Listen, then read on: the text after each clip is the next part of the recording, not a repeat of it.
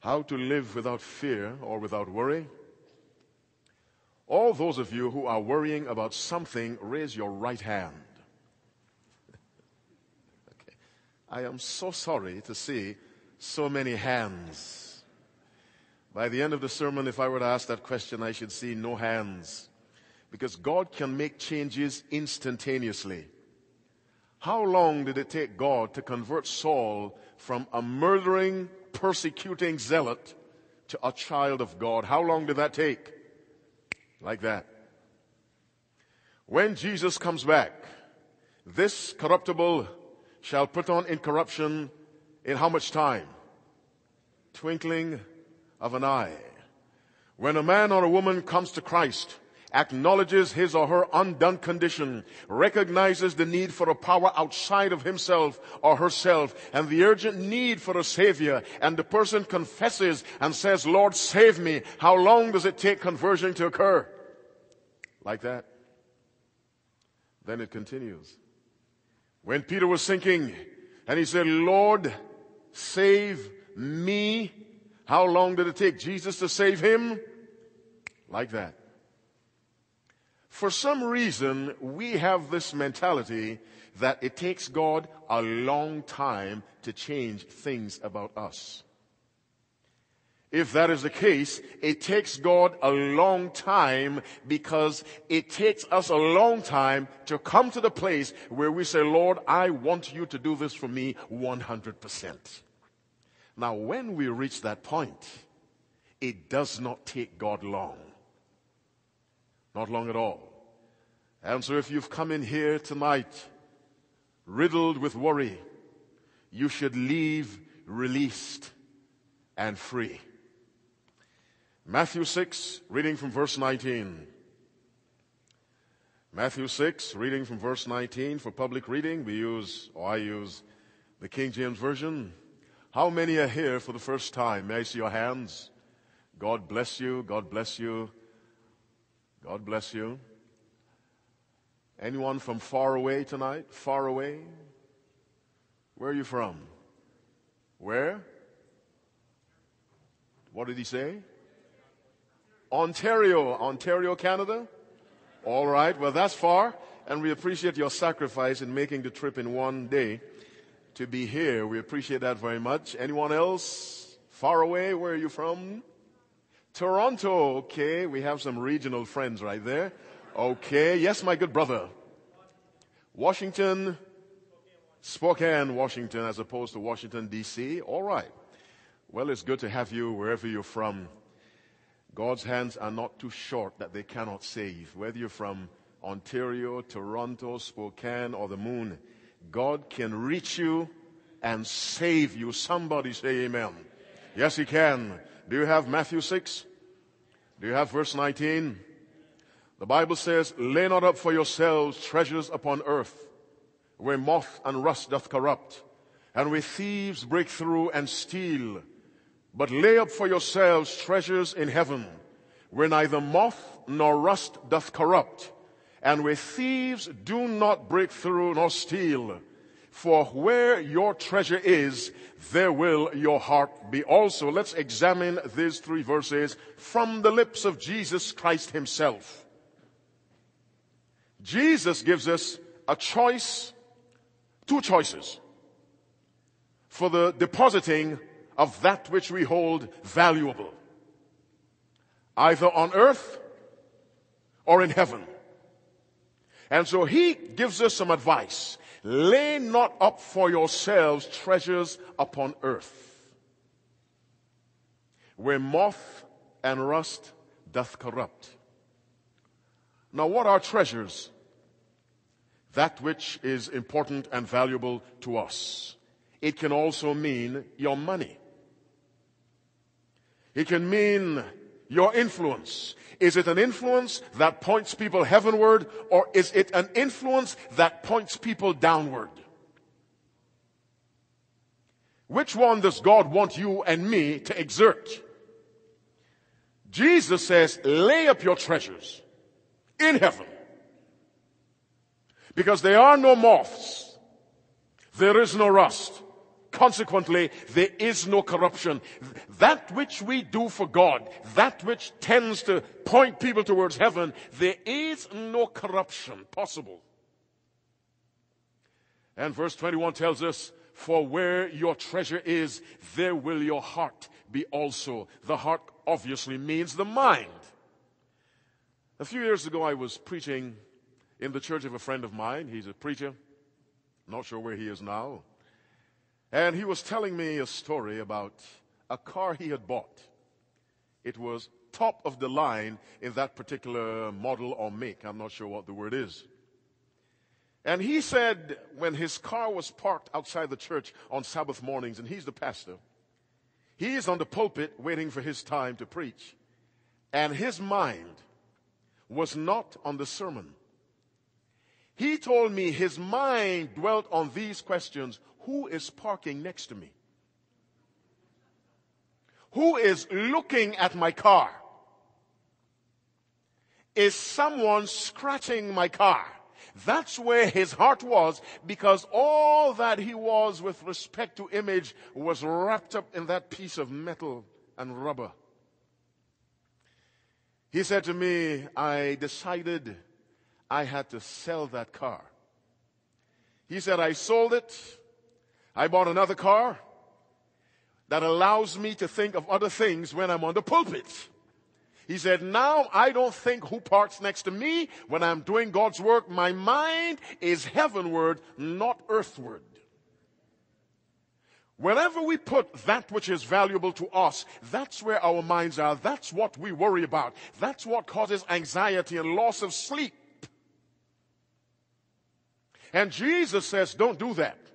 That which is most valuable to us, he says, let us lay that up in heaven.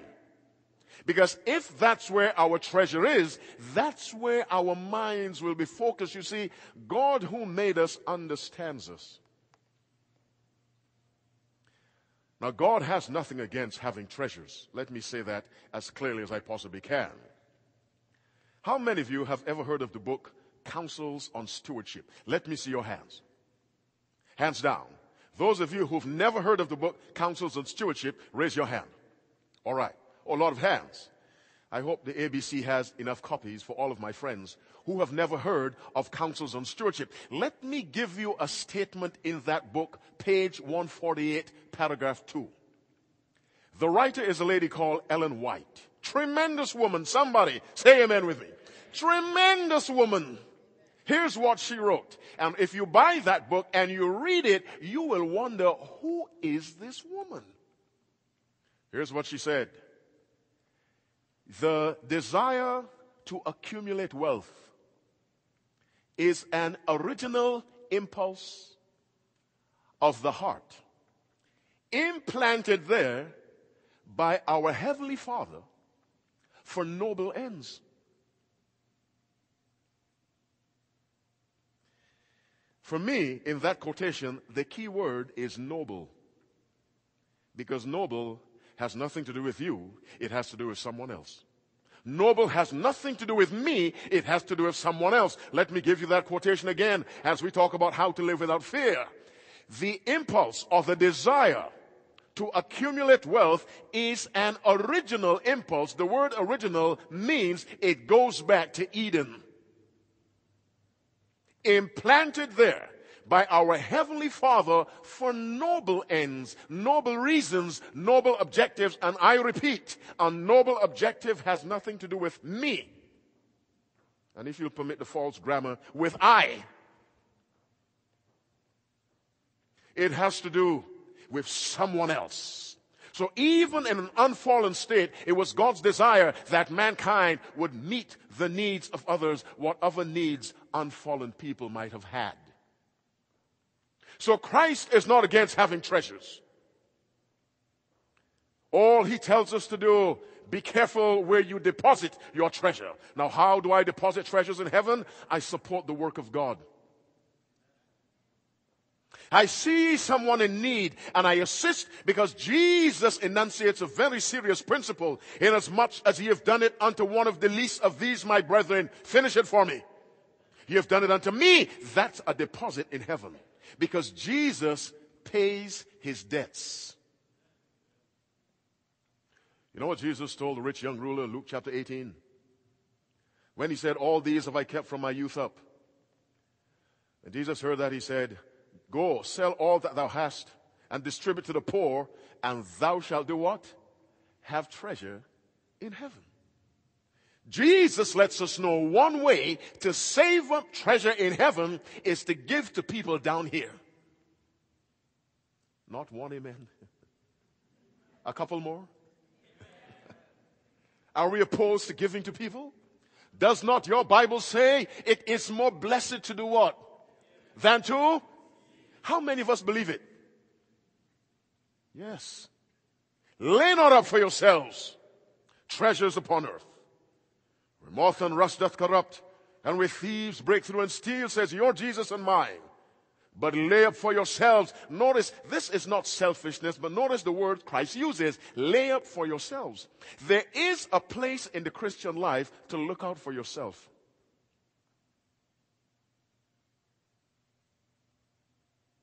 Wherefore, beloved, as ye have always obeyed, not as in my presence only, but now much more in my absence, work out somebody else's salvation with fear and trembling.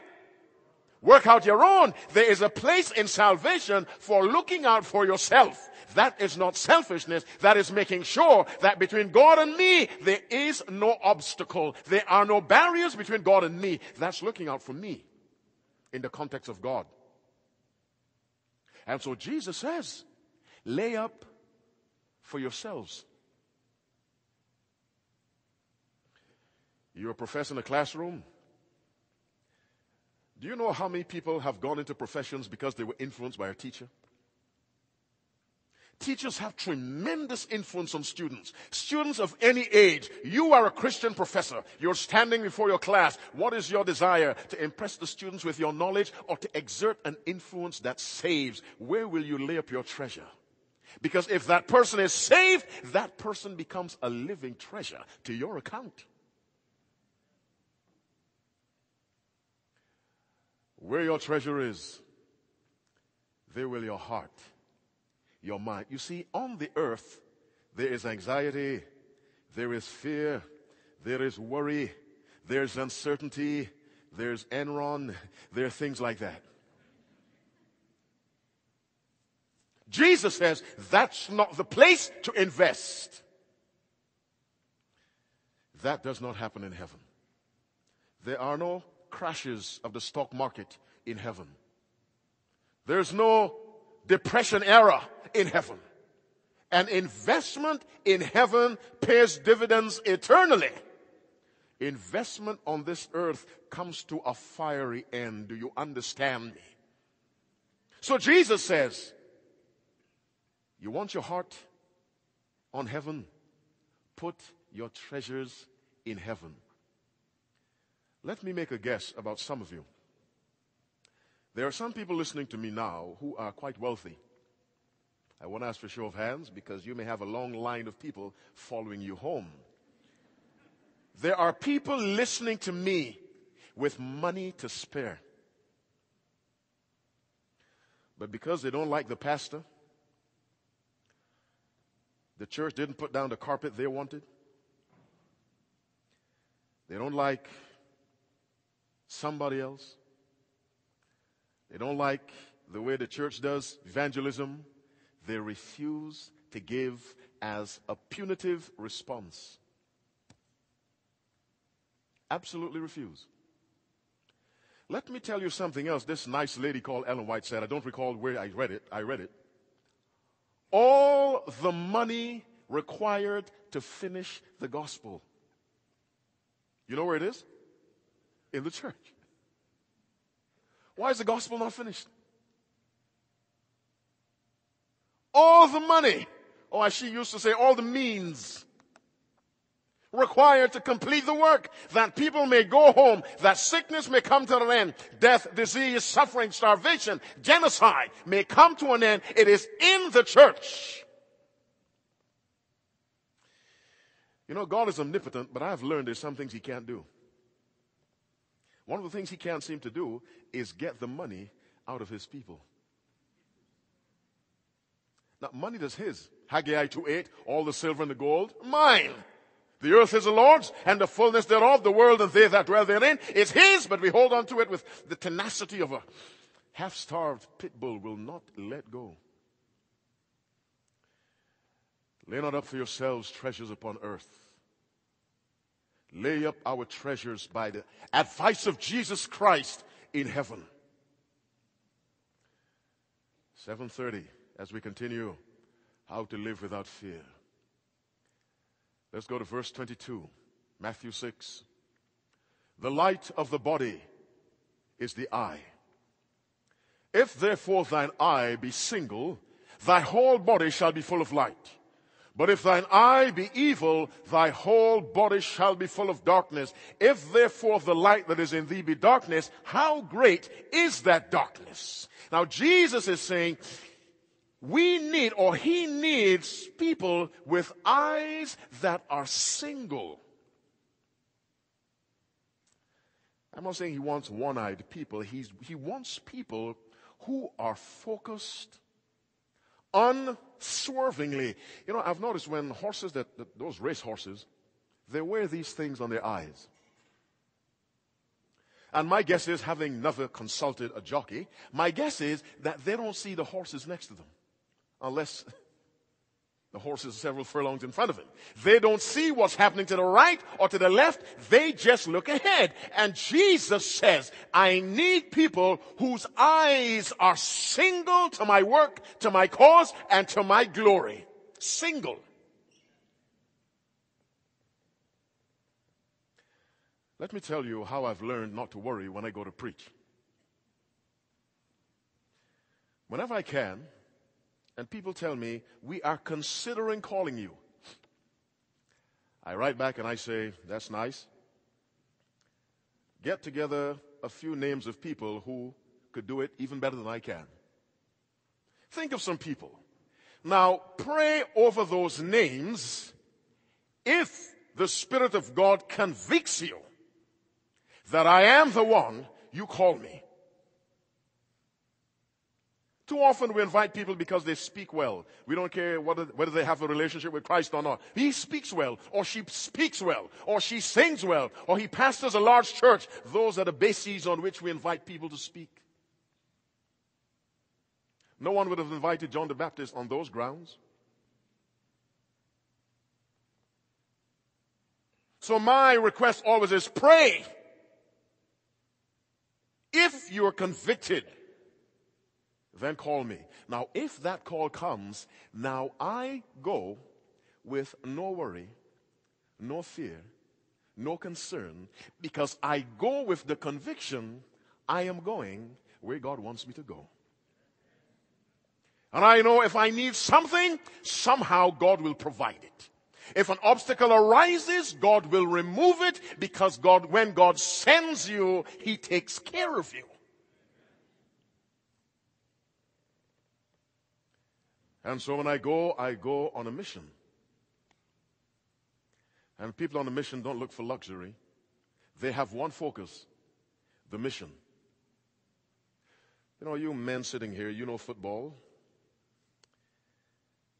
I grew up in the West Indies, we didn't have football. As I came to the United States, I watched it, and the thing about football that impresses me most, two things. The running back and the wide receiver. Two perilous ways to make money. I am told, because I used to counsel an athlete who won the Heisman Trophy. Now that's not laying up treasure in heaven, I just thought I'd tell you. He did win the Heisman Trophy in 91. His name is Desmond Howard, by the way, a fine young man. And I counseled other players at the University of Michigan who went on to play professional football. And they tell me, and I saw, and I heard, when the running back is running, he has the ball. Here's the line right over there. That's the goal line. Now, he is not to concern himself with the fact that a man on this side weighing 300 pounds, and a man on this side weighing about 600, and a man over here coming right in front of him weighing 290, they are all converging on his ribs. He is not to be concerned with that. He is to be concerned with getting that ball to break the line, the goal line. Once it breaks the plane, they tell me, that's a touchdown. That's all he is concerned about. And if he is hit, he's not supposed to go down. He is supposed to take the hit. If they hang on to him, he is supposed to carry them, because he has one mission. His eye is single, break the plane. Now, the wide receiver, they tell me, you must catch the ball with your eyes. And the saying I've heard is, look the ball into your hands. Don't worry about the feet you hear. Have faith. Catch the ball regardless of the man who is coming to separate your head from your neck. And you're not to take your eye off the ball. Now Jesus says, if thine eye be single. How many teams would win games if every time the wide receiver goes up for a catch, he's looking around to see who's coming? And Christians, we must learn to put our eyes on the business of God and not look around. But the world is a past master at distracting us. So we look. Here's the gospel ball. Jesus throws it. He says, catch it, run with it. And we start to run. And we hear the pitter-patter of fashion. And we turn. Like that. The ball is in the air, about to drop. Like that. My next paycheck, I've got to get one. Church building, not finished, but that's okay. I've got to get that. Or the world comes up with something else. We hear the pitter-patter of some other distraction. Whatever it may be. And our eyes leave the ball that Jesus has thrown. And Jesus looks for men and women who will put their eyes on that ball and not take it off. When that becomes your only obsession, you do not worry about what's around you. If thine eye be single to the glory of God. If any man had a reason to look around, it was Jesus going up Calvary. But he kept his eye on the summit of that hill, because on the summit of that hill, through the eye of faith, he saw all the souls that would be saved by his sacrifice and would not be distracted. Now let's look at verse 24, Matthew 6, as we continue how to live without fear. Jesus says, no man can serve two masters. Do you know most people try? Now, Jesus didn't say you should not serve two masters. He did not say that. He announces an absolute impossibility. No man, no woman can serve two masters. It cannot happen. Which means that if I am not serving God, can I finish? Will you still love me? You finish it. Yes, if you are not serving God, you are serving another power. However polite you may be, and calm, and poised, and educated, and well-mannered, and smooth, and silky, and sophisticated, and suave. That same woman I like to talk about, she said in the book Great Controversy, may I see the hands of those who've never heard of Great Controversy? Raise your hand quickly. Never heard of it. Got to get that young man a copy. Handsome fellow. He needs that book. Nice looking man over here. Nice looking people need Great Controversy. Say amen. Get him one. She said, Satan's most effective agents are people whom you'd never suspect. They are respectable in the church, in the community. As I said, well-mannered, well-spoken, educated, cultured, can tell you who painted that painting as opposed to who painted this one. But they are agents of the devil. Meaning that to be an agent of the devil, you need not have your eyes roll back into your head and foam at the mouth. You just have to be one who attempts to serve God part-time and serve the devil part-time. You are effectively serving the enemy full-time. No man, I don't care who you are, can serve two masters. But I repeat, 20 minutes to 8, most Christians try to do it. Because if I say in my heart, I am not 100% the child of God, who has the other percentage that God doesn't have? And since God does not share, who has me? Every person not wholly committed to Christ is under the influence of another power.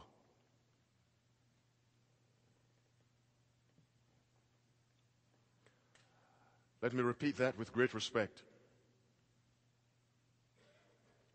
Every man or woman, whether seated here or standing in the pulpit, not fully committed to Christ, is under the power, the control of another power. And there are only two powers in the universe. One have a very short longevity. It's coming to an end quickly. No man, Matthew 6:24, can serve two masters. Now here is the attitude Jesus wants from you and me. Notice the wording he uses.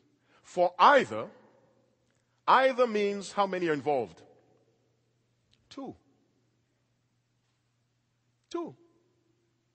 For either he will hate the one and, what's the word? Love the other. What do you call those two words? Opposites. Extremes, fine. Opposites. Now, when you and I are confronted with opposites, there is no guesswork in opposites.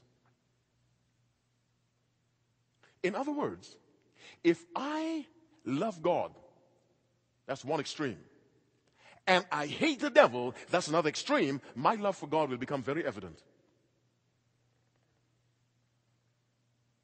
But if some people, or if your neighbors, your church members, your colleagues are not sure if you're Christian, we have got a problem.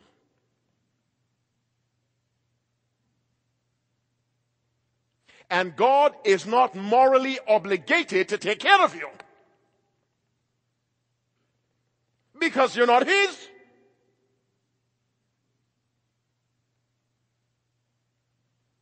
For either He will hate the one and love the other, or else He will hold to the one and despise the other. Ye cannot serve God and mammon, says Jesus Christ, who is the Word, the truth.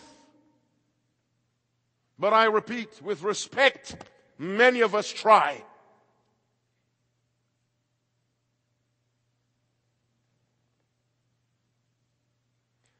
And that trial can end before we leave here tonight.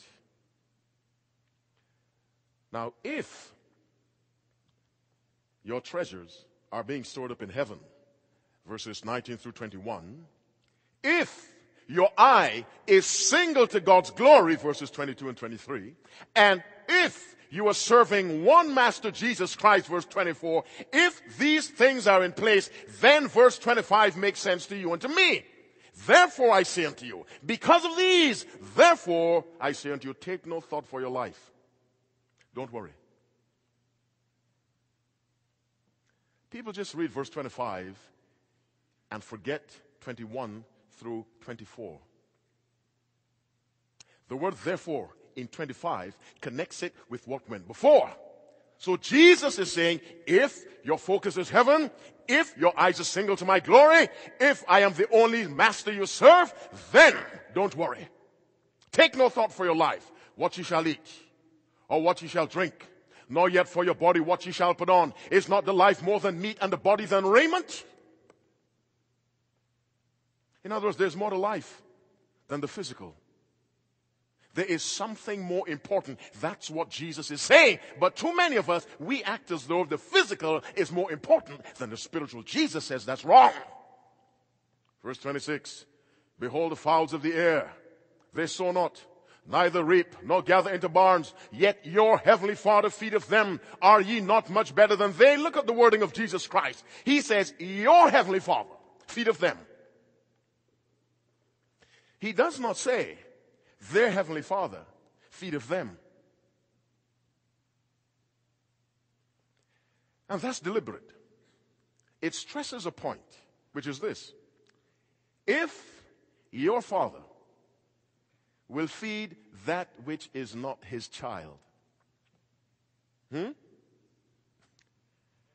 will he not feed you?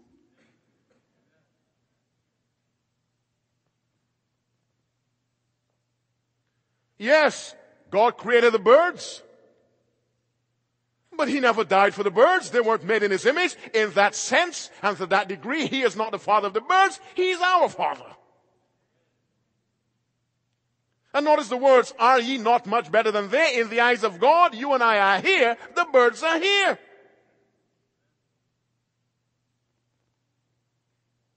Let me say that again. The Bible gives clear instructions to treat animals kindly. But the Bible is also clear, we are of more value in God's eyes than many sparrows. Now, notice Christ's word, are ye not much more? How much is much more? It sounds gargantuan and gigantic to me. Tremendous difference. Now, Jesus says, if my Father cares for a living organism that far down the totem pole of importance, and you are at the top of that pole, what right do you have to worry?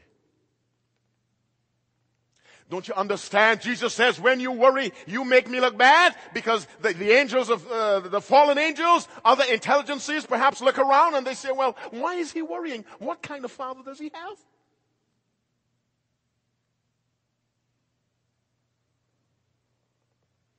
It is a sin to worry. Go ahead and throw whatever you want to throw at me. It is a sin to worry. If you're a child of God, if you belong to the world, that's what you ought to do.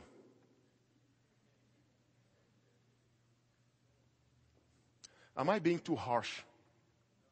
No? All right. Which of you, verse 27, by taking thought, can add 1 cubit to his stature? And why take ye thought for raiment? Consider the lilies of the field, how they grow. They toil not, neither do they spin. Yet I say unto you that even Solomon in all his glory was not arrayed like one of these. A blade of grass, a flower, was more gloriously arrayed than Solomon in his finest regalia. Why? Because God dressed it. Don't you see what Jesus is doing to his children? He is pointing them to the great Creator. Behold the fowls of the air.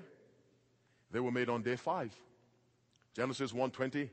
And God said, let the waters bring forth abundantly the moving creature that hath life, and fowl that may fly above the earth in the open firmament of heaven. Jesus says, he who made the fowls and sustains what he makes will take care of you. Then he says, consider the lilies of the field. Then in verse 30 he says, wherefore if God so clothed the grass of the field, well, the lilies of the grass, they were made on the 3rd day of creation. Genesis 1:11, the Bible says, and God said, let the earth bring forth grass. He is pointing them to the Creator. You see, we've got to connect salvation with creation. And the God who said, let there be light. The God who said, let the earth bring forth grass. The God who said, let the waters bring forth abundantly the moving creature that hath life, is the same God that will provide, and he provides the same way by his word, his divine fiat, his spoken command. When God commands that you'll be taken care of, you will be taken care of, and I. But the key is, how many masters are we serving?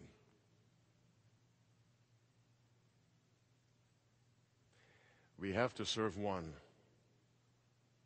I recommend the creator of heaven and earth. Based on Scripture, first of all, and my personal experience and countless testimonies I have heard. The child of God should not worry. Let me show you how Jesus contrasts what our behavior should be with those in the world.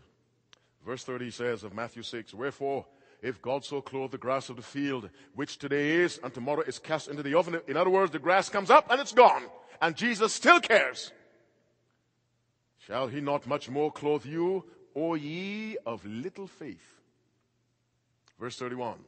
"Wherefore take no thought, saying, What shall we eat, or what shall we drink, or wherewithal shall we be clothed? For after all these things do whom? The Gentiles seek." Or Luke 12:30 says, "The nations of the world. For after all these things do the Gentiles seek, for your heavenly Father knoweth that ye have need of" what? How many things? All. God knows. I believe, and the Scripture seems to support it, we find ourselves begging God for a lot of things because somewhere in us, because of our divided loyalties, we don't expect the bountiful blessings of God. Jesus says, your heavenly Father knows that you need all these things.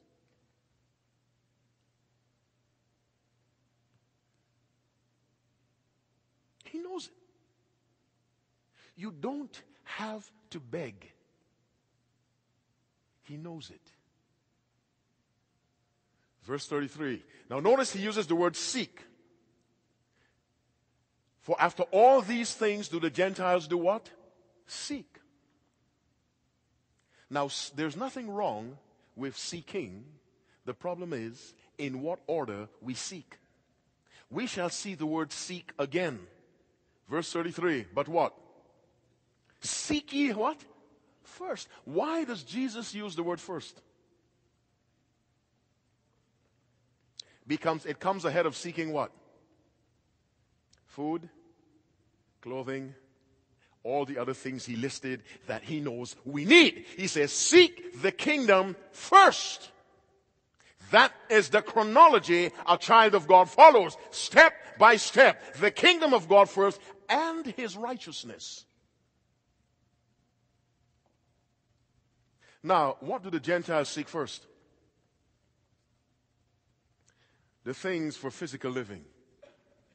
Jesus says, after all these things do the Gentiles seek. So Jesus expects the Gentile to be seeking and the child of God to be seeking. Now here comes a being from Pluto, and he's observing Gentiles seeking and he's observing Christians seeking. There ought to be a difference in the seeking.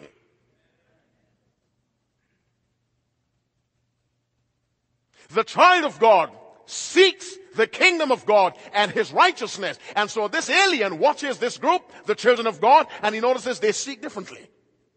Then he watches this group and they seek differently, and he understands there is an ocean of difference in the seeking.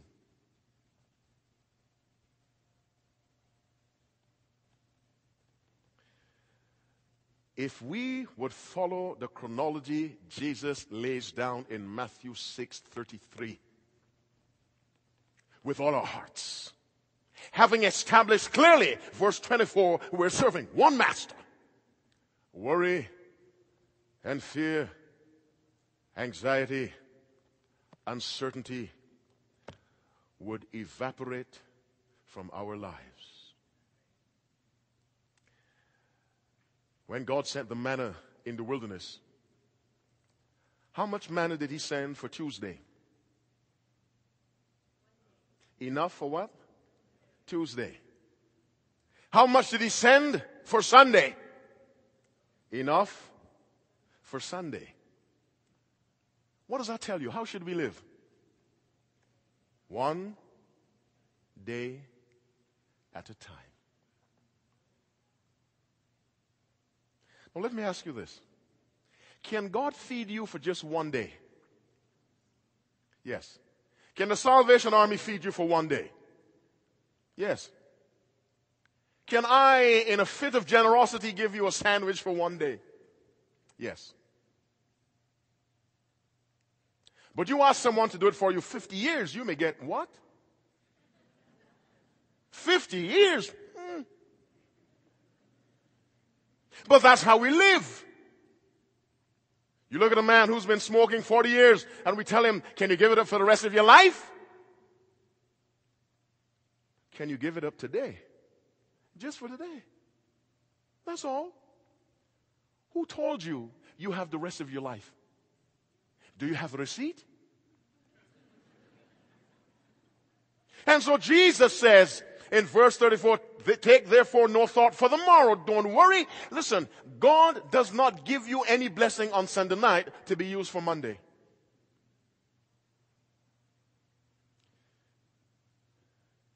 I can wait until 8:30 for what I'm waiting for. Amen. You really treat me badly, you know that. Let me repeat. God does not give a blessing on Sunday that you need for Monday.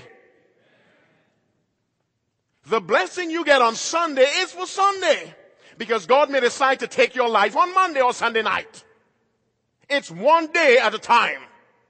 Now, you may plan for tomorrow, but live for today. Let me say that again. You can plan for tomorrow, but live for today. Because today is all we have. And so Jesus says, take no thought for your life, what ye shall eat, or what ye shall drink, nor yet for your body what ye shall put on. Seek ye first the kingdom of God and his righteousness. That's it. How do you seek it? How do you seek it? How do you seek it? Tell someone about Jesus. How do you seek it? Psalm 139:23. Search me, O God. There's something in me I don't even know exists. But since I am me, there must be something in me. You search, find it, dig it out. Seek ye first the kingdom of God and his righteousness. I didn't promise to let you out at 8. Can you give me until 5 after? Can you do that? All right, that's all I need. And all these things shall be added unto you. All. The verse didn't say if you ask. They will simply be added. If we seek the kingdom first, God just gives us certain things. Because he knows if he gives, then we keep seeking the kingdom. If he does not give, we stop seeking the kingdom to go get them.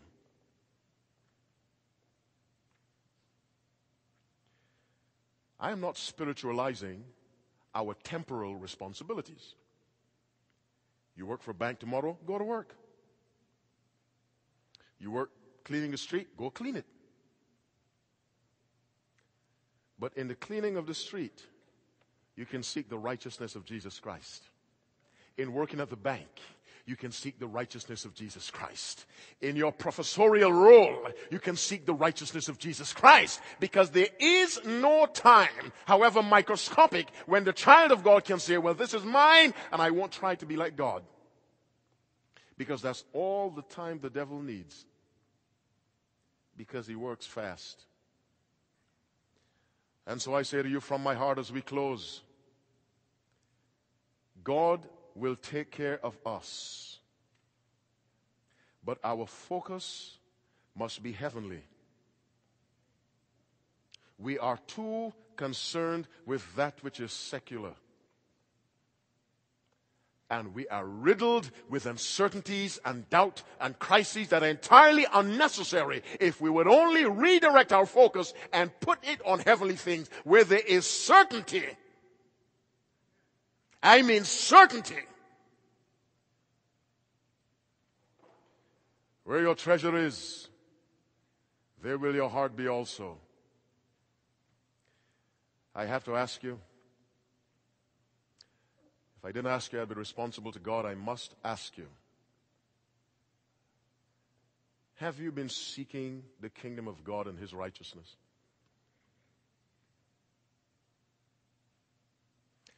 I cannot read your heart. You cannot read mine. And I'm glad for that. And I'm sure you're glad for that. But God can. Our hearts are open books. As you and I sit where we sit and stand where we stand, if God showed up and stood in your face and mine, and He can do that just by having you die tonight. I'm not trying to scare you. People are dying right now. They're being shot, dying from disease, dying of heart attacks, brain tumors, crime, old age, suicide. They are dying right now. Then why is God keeping us alive? Why? Is it possible He's giving us another chance to get right with Him? I have 4 minutes left. Is no one here tired of playing with God?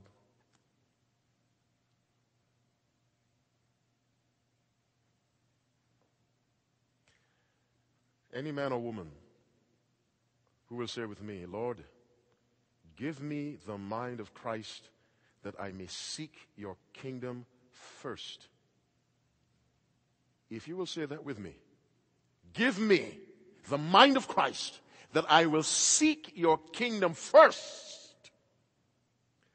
Raise your right hand. Now don't make me feel good. Raise it, leave it up. Stand up with me.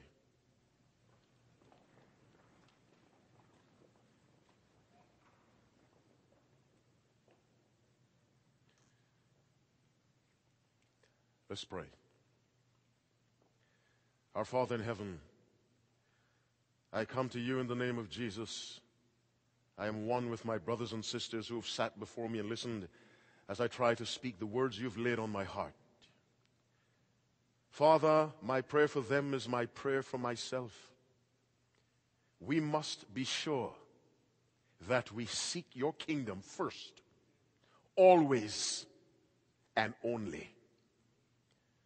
Lord, if we are not wholly yours, we are under the control of another power. Help us to understand that. Dear God in heaven, let us reread Matthew 6:24 even now. No man can serve two masters. Father, if there's a man or a woman who knows that he or she has been serving two masters, which ultimately is serving the wrong one, I pray in the name of Jesus you would lay a conviction upon that person's heart so heavy the person will have no rest until he or she decides to love Jesus and hate the enemy and hold on to Jesus and despise the enemy. Do this for us, I pray. Please. Oh God, open our eyes to see that the time is short. The times are critical. And we must be sure, as Joshua said, as for me and my house, regardless of what the church does, family members do, as for me and my house must be our individual prayer. We will serve the Lord. Lord, let this be our song and our anthem, that I, as an individual, will lay up treasures in heaven. My eye will be single to your glory, and I will serve you and you alone, that I may understand your words which say, take no thought for the morrow. Now bless my beloved spiritual family. Take them safely home and bring us back on Tuesday. But as we go, let your words sink through the soil of our minds down to the very subconscious and change us from that level. Hear us, I pray. I offer this prayer in Jesus' name, and for his sake, let all God's people say with me, amen and amen. God bless you.